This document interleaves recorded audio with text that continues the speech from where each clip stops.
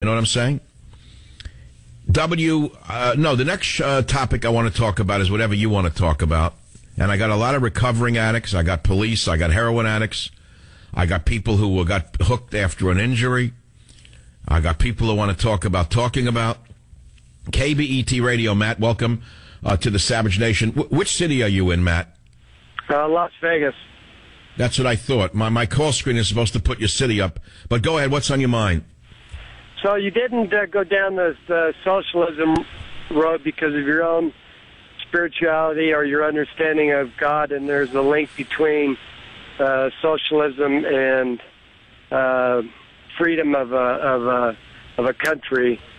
So no, I disagree with you entirely. It had nothing to do with spirituality that kept me from becoming a socialist. Because it just doesn't work. I'd like to say yes and fill in the blank, and therefore I become in a certain. I'm sorry, I disagree with you. That's not why I didn't become a socialist. Although I was raised in such a milieu, I broke free of it when I decided I wanted to be a success in America, and I saw the impediments that were put in my way by the social engineers on the left. That's when the light started to dawn for me. That is when I realized how deadly socialism is. And I'll never forget, as long as I live, a statement that I read from the ACLU, the worst organization in the history of the United States, filled with subversives who, if I had the power, would be investigated by a federal branch of the government. They would be broken up. They're worse than any criminal cartel ever seen in America. The ACLU has done more harm to this country than all the drug cartels put together. And I will tell you, I'll stick to those words. I'll give you one example after another. This is an unelected government that runs the government. The ACLU needs to be investigated by the new Republican government. They need to be investigated. They need to be brought before a grand jury, and they need to be tried for the crimes they have and are committing. And I will lay them out for you. But let me go back, because I got to take a quick break. New PhD, killed myself, 2 children, earned it in 3 years from one of the greatest universities with an almost 4.0 index, wrote books, came out, wanted to be a new professor. The ACLU said some people will have to put their careers on hold so others may advance. Did you just hear what I just said to you? They put morons and idiots ahead of those of us like me who are supposed to be the next generation of college professors. And that is why you have a debased university system in the country today. But that's also why you have a blessed talk radio industry today. Thank you. I'll be back. We are talking about the scourge of drug addiction in New Hampshire and everywhere else in America. The government, of course, is letting it happen by not stopping it. They can control the borders. They could give the police the authority to be much more draconian in cracking down on drug dealers. They can treat addicts much more severely than just giving them treatment. But having said that, I want you to understand something. I live with constant pain. I have an injury I never talk about. I don't whine about it. It'd be very nice to be able to take a pill and have the pain go away. Doctors I know said, well, you need to go and get an MRI. You need to do this because we don't know what it is. Well, I sort of abated the pain myself. I live with it. It comes and it goes. Something I did through a sports injury.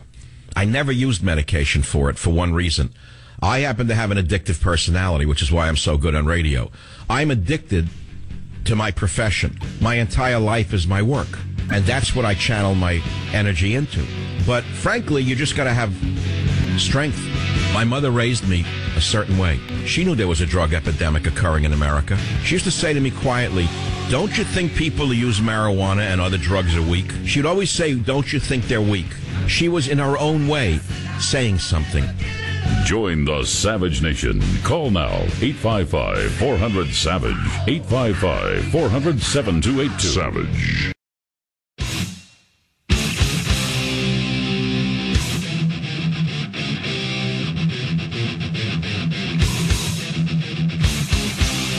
Warning. The Savage Nation contains adult language, adult content, psychological nudity. Listener discretion is advised.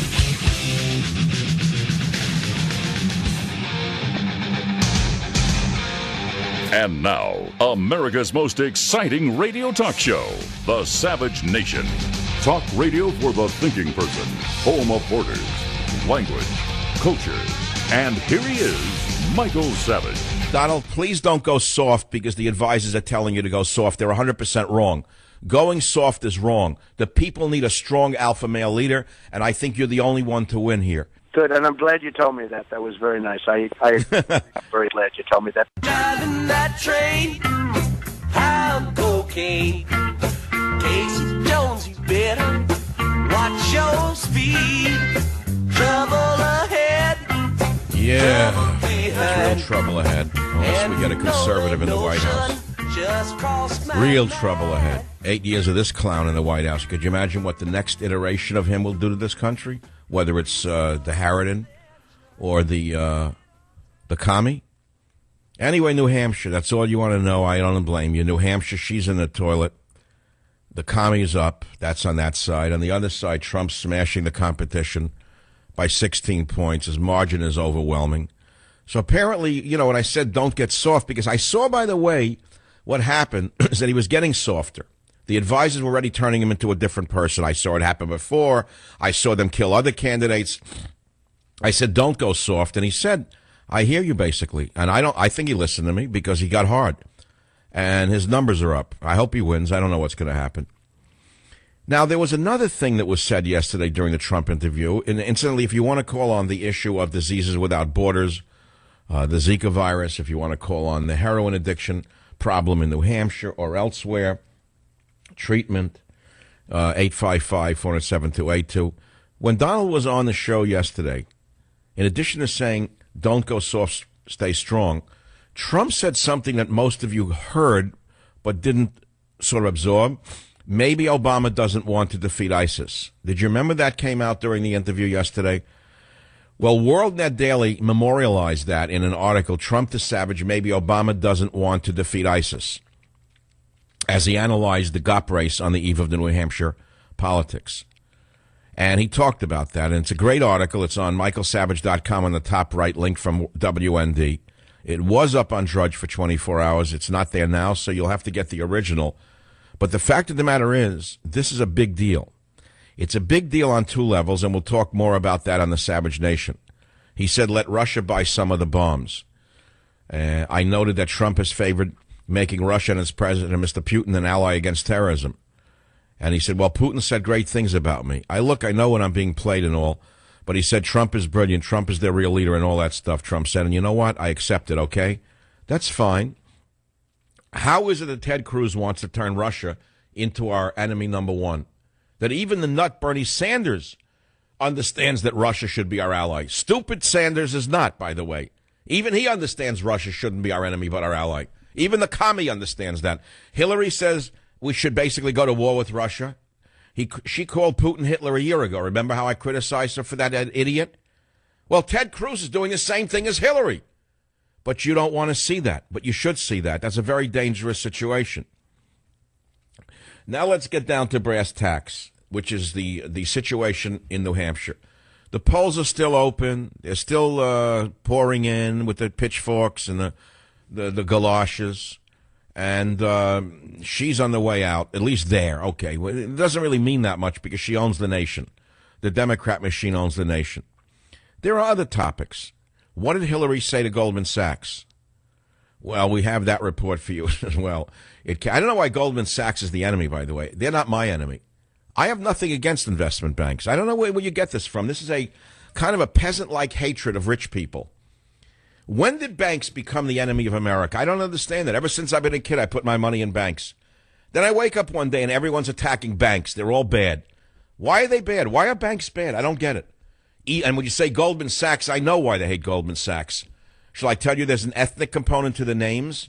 And that stimulates an enmity amongst the, let us say, lower classes in America who want to hate a certain ethnic group? Is that as close as I can come to the plexiglass wall without offending too many people? Because that's what the reason is.